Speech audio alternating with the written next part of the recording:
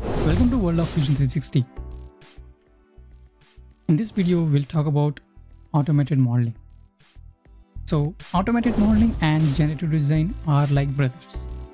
Generative design is a big brother and automated modeling is a small brother. Let's understand the big brother and we'll get to know what small brother can do.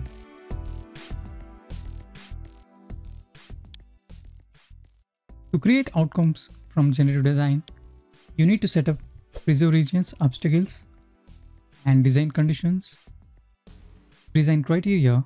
In that, you need to set up objectives, manufacturing setup, and finally materials. Then only you'll get outcomes correct. So to set all these, you need technical knowledge, manufacturing knowledge, and material knowledge. So even though you set up all these things, there are certain cases where errors might arise and you need to re-verify the process, which is a tedious work. This is where automated modeling, that is our small brother, helps us. And here you have automate. So that is in design workspace, inside solid, you have automate. So if I click on that, so a dialog box opened and we have inputs and alternatives. Inside inputs, we have phases to connect. So this is where we give the phases to be connected. So automated modeling will use phases to connect the geometry. And similar to generative design, you have bodies to avoid. If you have any bodies to be avoided, you can select those here. And for operation, you can select new body or new component. So here in this case, this is our seat bracket. For this video, I already did a generative design video. You can watch that video through the description. So here, this is a bracket bolt connector, and this is our cylinder where our seats insert goes in, and with the help of a bolt it will be held to the body of the vehicle. So I'm going to select this face and this face. So two phases I have selected, and I need to set up bodies to avoid. Okay, I'm going to cancel this for now. And so generally bolt goes in this direction. So the bolt shank goes in this direction and bolt head will sit on this face. I would like to replicate that with the help of cylinders. So under create, I would like to click on cylinder. And the beauty of Fusion 360 is, first, I need to select the cylinder's face where I want the cylinder to be extruded. So if I come on top of it, it is picking the top face, and if I click on this face, it is even though it is beneath, it is picking it correctly. So I'm going to select this face, and if I hover my mouse, I have my center point for the cylinder. I'm going to click on that and then all the way to this circle. So I got my control. This is for my diameter of the cylinder and this is for the height of the cylinder. So I want the height to be 15 mm. So though the bolt head will be like 5 or less than 5 mm, I want it to be a little extending to the top because I need to insert that bolt, correct? So I need some clearance to insert it. So inside cylinder, the operation is new body instead of join. Then I'm going to say okay. Now I got this. The bolt head will be like a little extra than that of the shank, correct? We need to provide that. So to provide that, I'm going to use press pull.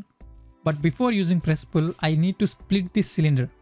Okay, let's hide this body. I'm going to select this face and press V on the keyboard so that I can hide the body. So now see, we got this cylinder, and we need split face for this cylinder so that I can extend only the head area. So modify split face. I'm going to select this face, the cylindrical face, and the splitting tool be this. Make sure your split is correct and then click OK. Now the cylinder got split. Let's hide this body.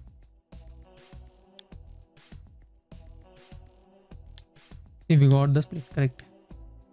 Now I would like to press pull this, select this face on select press pull. The press pull diab length be 3.5 mm.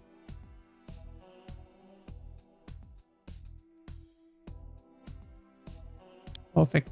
So when you insert that bolt, so this is the area that I need for it to be given, so that I can clearly without any obstruction I can insert the bolt inside the hole.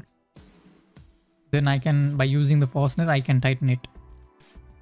Now going back to our automated modeling, I'm going to click on this automated modeling. Now I would like to select these faces.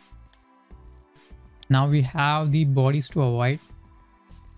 If I click on that, I would like to select this cylinder that I just created. As soon as I select that, it is turned to red because it is a obstacle and it is trying to avoid it. So we told our automated modeling to avoid this body and join these two faces. So operation is new body. If you create a new component, it will create new component in the browser. If it is a new body, under bodies, it will create a new body. I'm going to click on generate shapes.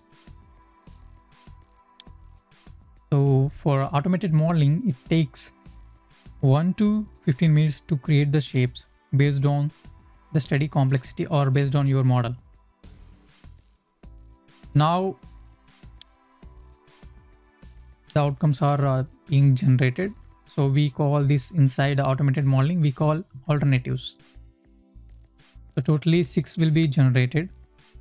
When it comes to generative design, it will be like you can generate more than 6, but see, the process is very simple. So we just input 2 phases and obstacle. We just hit on generate and we get these shapes. Okay, but when it comes to generative design, you need to give all the design conditions, parameters, and constraints, manufacturing criteria, materials, etc. Here, a few clicks, we got the shape. So it uses a cloud for generating these results. You have to be online, but you should not close your Fusion 360 when it comes to this automated modeling. You have to always connect it to internet. If there is no internet connection, it will pass. That is all for this video. We'll explore the results in part 2. And also in the upcoming videos, we're going to see the additional things about automated modeling. Thank you for watching.